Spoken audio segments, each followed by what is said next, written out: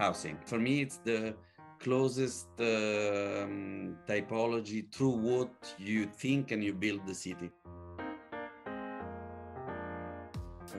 Facade.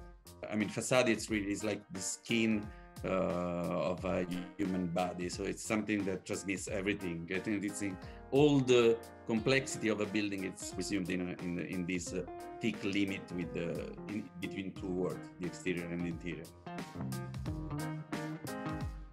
Architecture.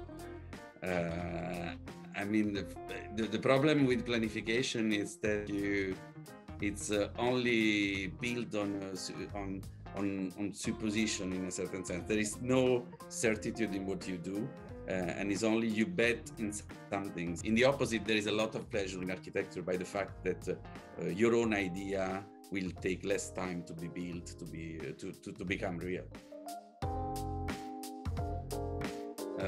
Searching. Also, if I love teaching, in reality, the research is something that feel my first quality and default, which is the curiosity.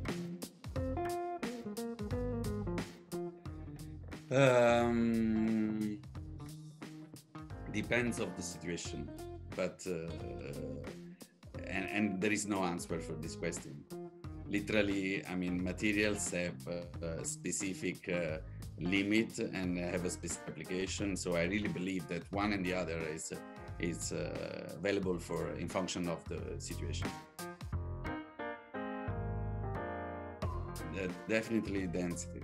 I think density, I mean, the right density, which is the big question, is probably one of the solutions that we can explore to the problem, to the contemporary problem.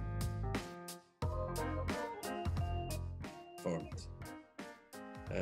Even if I like the word and this Pandora box of the materials, forms, it's the tools through what I mean, architecturally exist.